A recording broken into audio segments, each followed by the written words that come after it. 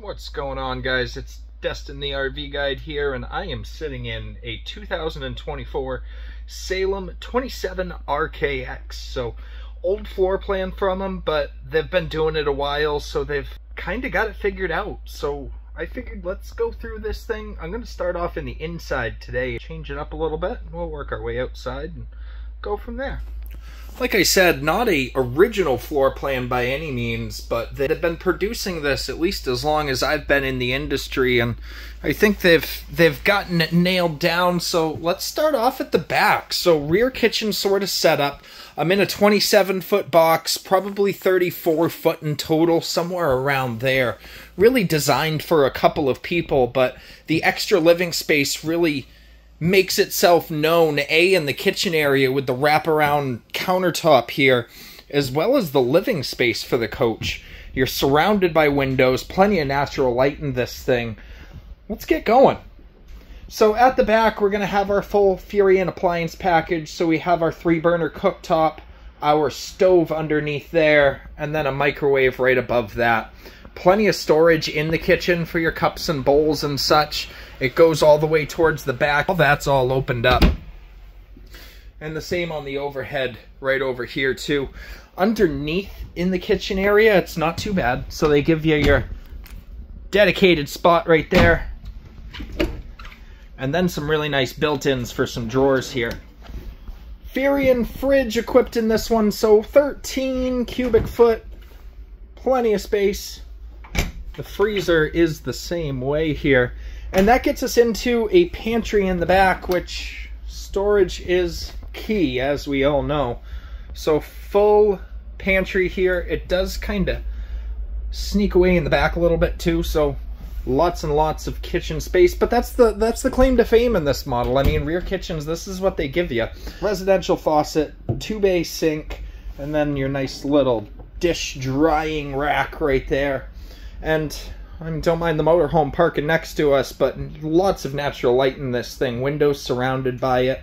That gets us into the living room area. I've always kind of liked this for the rear kitchens. Standard, they'll give you a couple of recliners here to hang out in. But depending on what your use case is, these are super easy to take out. So if you wanted to throw like a little desk in the corner there next to the sink or something for a workspace, you definitely could. And that'll bring us to the entertainment center here. So up to, I think, a 55-inch TV.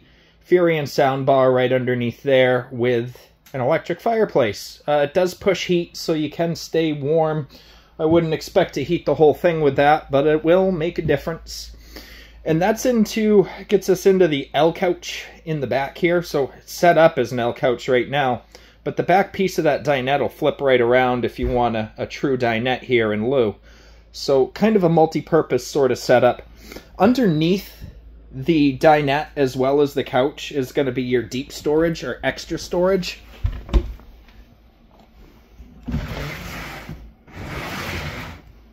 They give you the bins.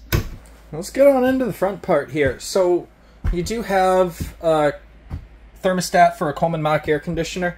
The claim to fame on the Coleman series is just they're quiet. They're quiet. You can't really hear them, and that's, you don't think about it until you're underneath an air conditioner in a camper. Bathroom's a little small. I ain't gonna lie. They did this different shaped kind of door. I think it looks kind of cool. I don't think it serves a whole lot of purpose. It is a sliding door here. Good use of the space. Shower stall, decent size. They do have the skylight up above. A plastic commode. And then over on the other side, you're going to have your vanity. A little bit of storage underneath there. And a medicine cabinet that actually opens up. All your controls are going to be right towards the front where you're going to have your charge controller. There is 200 watts of solar up on the roof of this thing. Dimmer switch for all your lights, your slide controls, and your tank monitoring panel. Now for the master. So custom king size bed, 66 by 78 with plenty of storage wrapped around. They do give you a little laundry chute, which goes into the pass-through there. And again, storage throughout. There is, I don't know if I can see it with the bed up the way it is, but access from the corner here. So you got USB chargers, 110 volt power, and all that good stuff. There is bracing for a second air conditioner in the bedroom. It will be a main dump air conditioner, so it'll cool you down while you're sleeping, but it will not filter into the rest of the camper. And last but not least, as with all Salems, washer dryer prep is standard in all the true Salems now, so they give you a nice little spot here. You can probably fit a stackable in there without much an issue. They do give you the Versa-Tilt on the bed, which is pretty cool too, so well, watching TV or something like that, you can get your neck up so you're not laying right down. And that's about the inside of it. Let's head on out. So flip up steps as we walk right outside here. Again, probably like 27-foot box, and then you add your tongue and bumper, I think like 33 or so feet. Power awning on this one spans pretty much the length of the coach. LED light right underneath there, and well, there's your windows.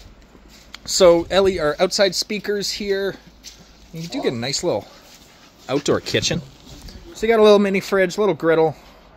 Make sure you cool down your griddle before pulling it in, or else you're going to melt your fridge. Tankless hot water heater equipped on the coach, so you won't run out of water. Lippert ladder prep on this particular one with backup camera prep, so you will have to go aftermarket to get them, but the prep is there and available. Spare tire comes standard. Underneath here, they have the quick drop stabilizers, so they went away from the electric ones just because, well, the more electric you have, the more things are going to fail on you. But the quick drop ones, they drop super fast. You get a cordless drill or something like that, and it'll be about instant. Towards the front's going to be our storage outside and our dry erase board for our pass-through door. That's kind of cool.